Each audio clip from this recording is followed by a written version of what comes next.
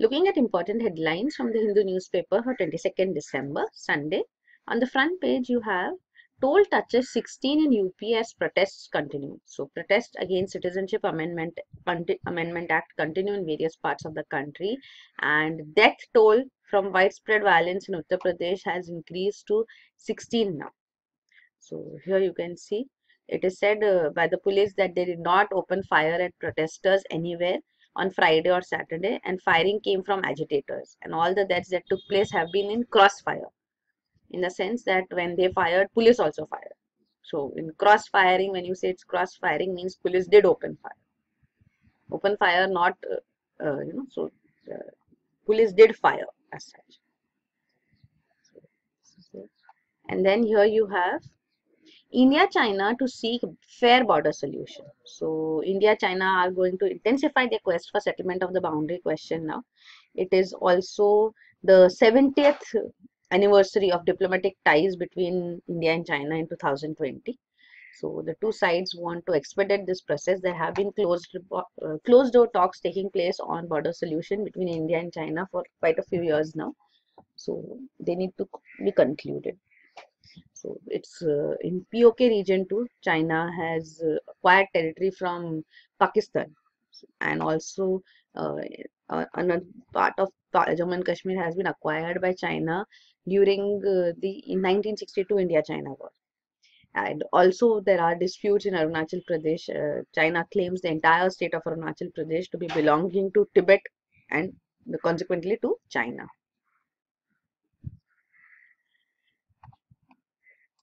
Then below you have government moves on plan for new parliament house. So we had discussed this earlier too, that the government wants to build a new parliament house. So now it has acquired land. It is 9.5 acre plot opposite the existing parliament house, which is likely to be used for construction of the new parliament building. So government is moving to change the land use of the plot currently designated for recreational use to parliament house. So that will be the redesignation done in the master plan 2021 of Delhi.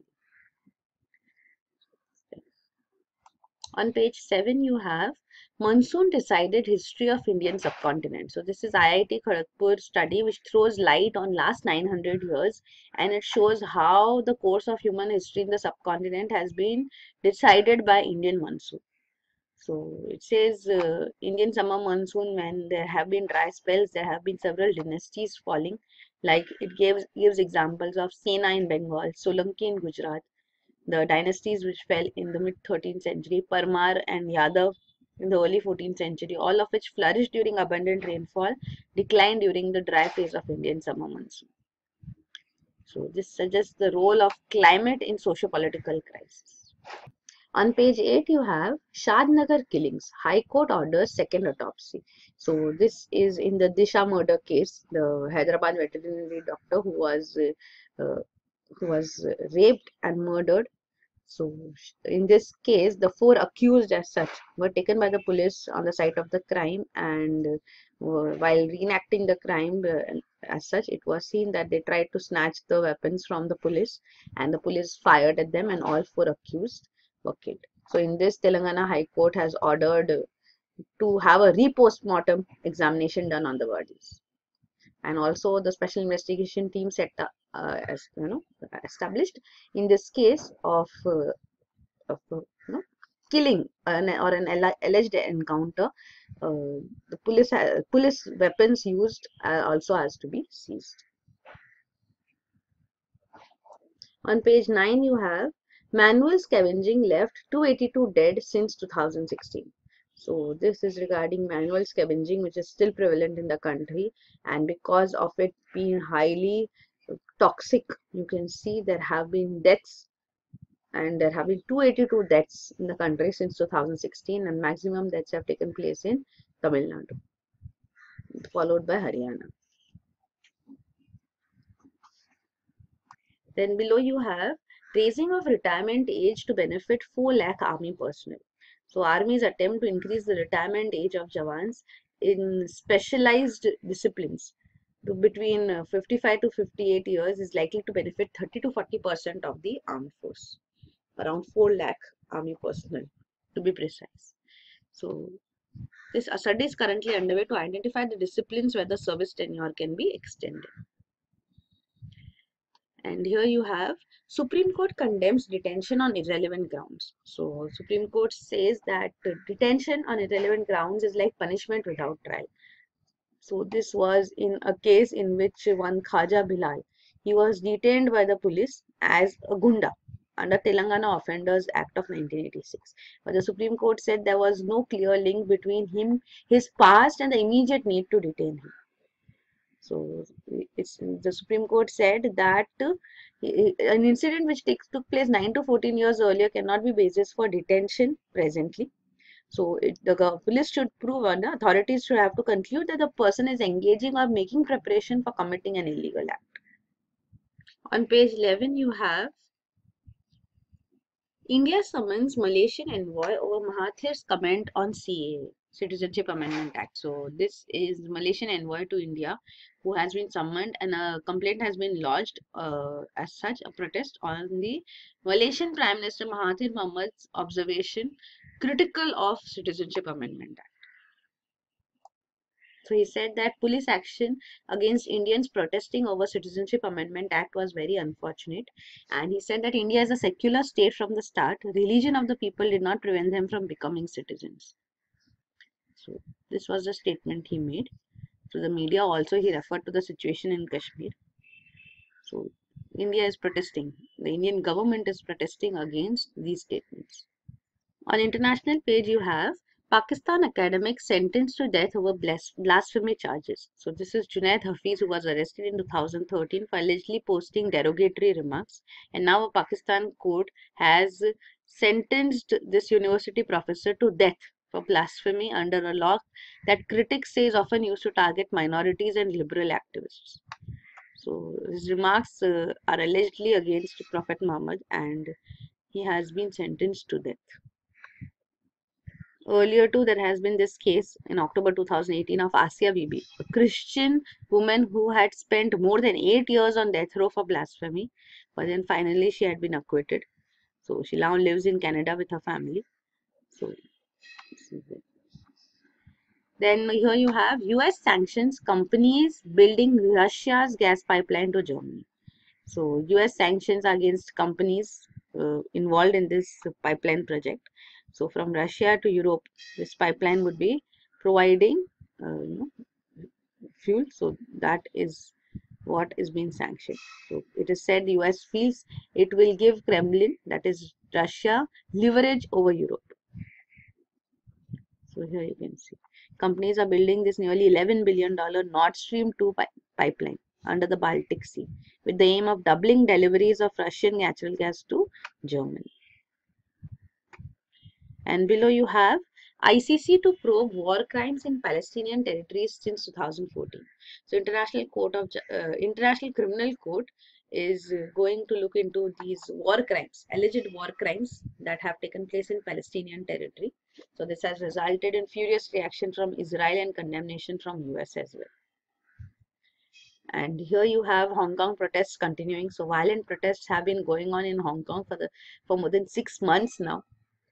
And they are violent protests. The protesters use masks during these protests, and police also uses force to control the crowd. But so far there has been one death in these protests due to police firing. And this is also regarding New Zealand scheme, where the gun policy has changed after the terrorist attack in New Zealand. So on December 21, the country, it was said, will be a safer place after owners are handing over more than 50,000 guns in this buyback program. So guns have been banned here. Then on business page, you can skip. Then on Sundays, you also have FAQ coverage, frequently asked questions. So important issues over the week are covered here. So first one is what connects NPR, NRIC and census. So NPR is National Population Register, which is compiled as such at regular intervals. So NPR because it is linked to census too. And then you have NRIC, which is National Register of Indian Citizens.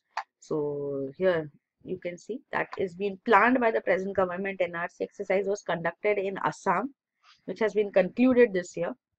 So now nationwide replication of that is being sought by the central government. And then you have the census, which is also taken. So this article actually links and makes one understand how all are related. So how NPR is related to citizenship and the decennial census, and can states refuse cooperation with the NPR process? Because some states have said they will not undertake NRC. So NPR is conducted by all. Even NPR was protested against presently. We saw Kerala government, West Bengal government withdrawing NPR also. NPR exercise. And this is regarding the Tata Ministry ruling.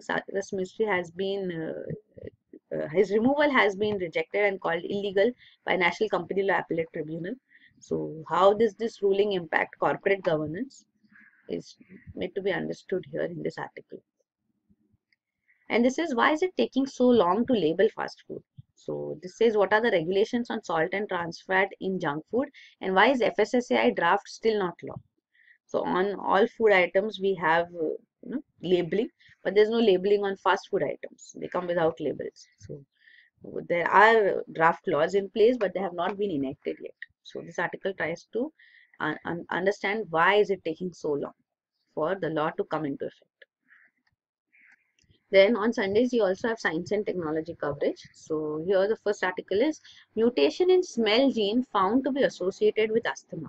So this is a study undertaken of a multi-generational Indian family. So 4th-generation family in Mysuru with high prevalence of asthma was studied, and it was seen that it is an olfactory gene, a smell gene, which is which plays an important role in and results in asthma. So this gene variant has been discovered. Then here you have carbon dots help detect herbicide pollution. So this is an extraordinary waste to wealth achievement of researchers from Assam. They have used commonly found invasive plant water hyacinth to produce carbon nanoparticles. And these extremely tiny particles, 10 nanometer particles, they can be used for detecting a commonly used herbicide, that is prettilacquer. So this nanoparticles are selective and sensitive for detection of this herbicide.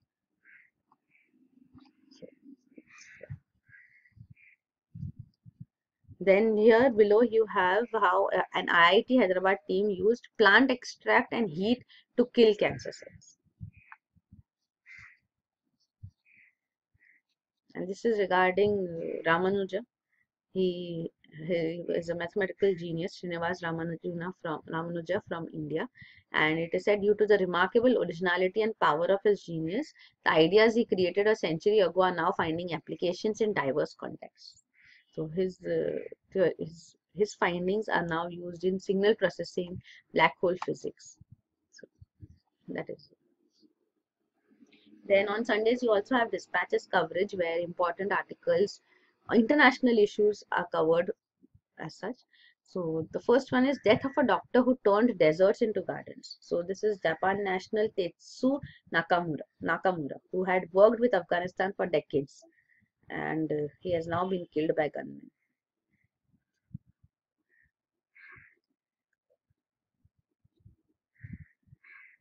And then you have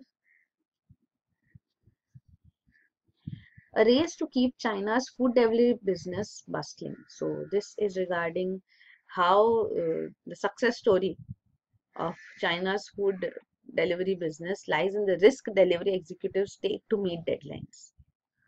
So that is one issue which every country delivery, how they try to reach on time. So that is it. These are the important headlines. For detailed coverage of current affairs, you can visit our website, asha.com. Thank you.